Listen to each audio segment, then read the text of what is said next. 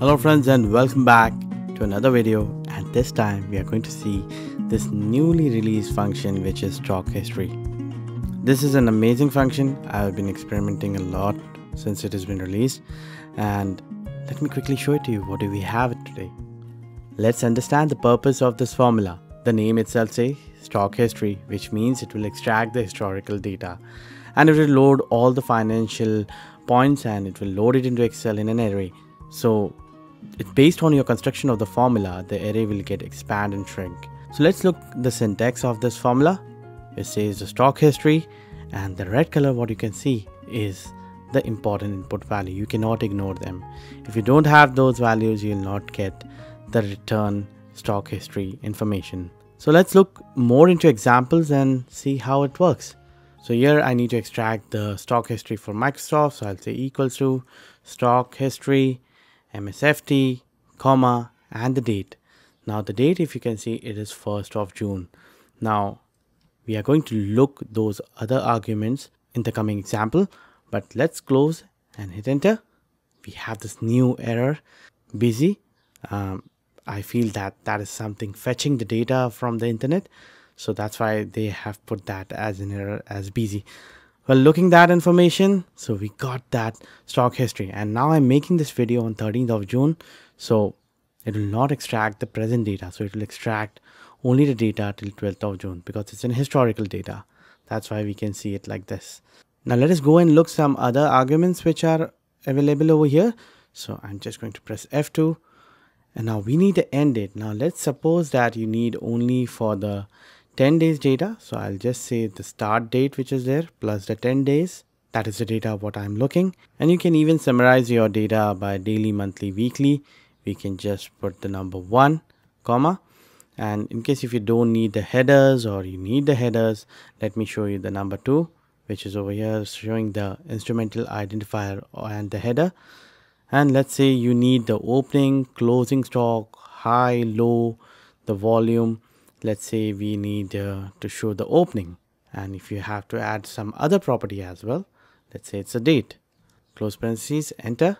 Again we got this busy and we got that information. So you can see that we got that technical name of that Microsoft, and then we got the stock opening value and then the date. So we need the date first, so I would just play around saying 0 and then 2, enter. So I got that date, and if I don't need that headers again, I can simply go back to the formula, click on the headers area.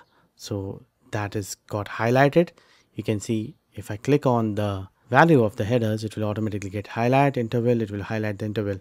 So I'm selecting header, and let's say we want this as 1, show only the headers, enter.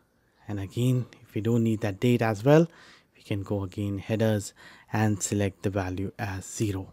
So with this, we are just extracting only the data what we need. Let me show you another example. Calling the stock function, stock history, Microsoft, comma, the start date, close parentheses, enter. Busy.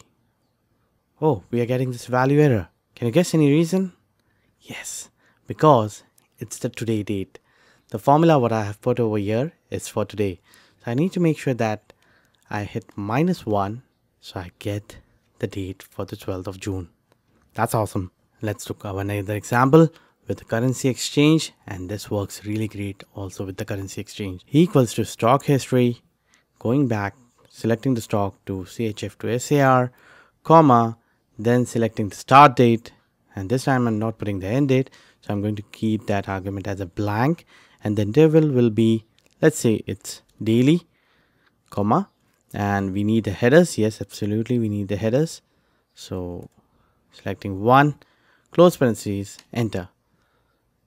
So we are getting this new PC error, and you can see all the way it has extracted the information within fractions of seconds. So let's go and change it back, this interval to 1, not the weekly one, in fact 2, that's the monthly, and that's a nice chart what we have. And this is very dynamic. Let's say CHF to AED.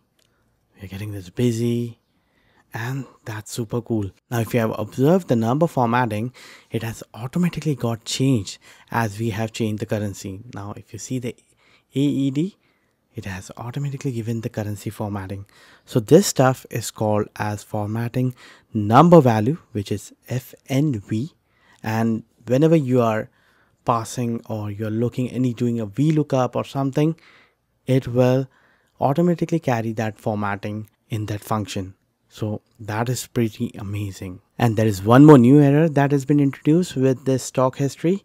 If you just delete this input argument, you get this new blocked error. So that means the data what you're fetching is not available, the source is not available. So you need to fix that.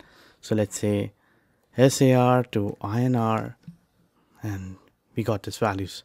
Now, in fact, I don't know why the Indian currency is having this stars, and because the Indian currency rupees the formatting looks a little different. In fact, I don't know why it is happening. Maybe some kind of a bug which they may be fixing it in the coming days. So that's a cool one. So let me show you another example which I was doing the experiment last night, and I found that something can be interesting done to this formula. The reason why, because it is still in Office Insider, where Microsoft is evaluating this thing and they're checking that, okay, fine, they can fix the bugs wherever is available on the stock history function, and before they shoot it to the production, and they have it for all Office 365 users. So in fact, we can even give recommendation to Microsoft and they can evaluate our request, and based on the votings, they can even implement also. So I have a recommendation over here where right now, if you see the properties is accepting only the numeric values. Now, if you support this idea, my friends, I would be sharing the link in the below video description. And if you like this idea, please vote for it so that we can have it in the stock history. So as you can see, it accepts only the numeric value. Now, if I have something like open, it is not accepting it. Whereas I need to give a numeric value, that is number 2. Whereas it will go and fetch the data, and we got that information. So if I go and write open over here, that will give me a value error. It would be great that if it accepts the string value, so you don't need to do a nested if function inside this and then grab that high equals 1 and those kind of stuff. You don't need to do it. So it will accept as it is. So that is an idea what I have, and if you like it, please support it. So that's all for today from my side, my friends, about the stock history. But in the coming days, I'm going to post some amazing stock history function videos, and you're going to love that. So stay connected, make sure that you hit the like button, share this video, subscribe to my channel, and let me know in the comment box about this new stock history function. So till then, take care, see you soon, bye.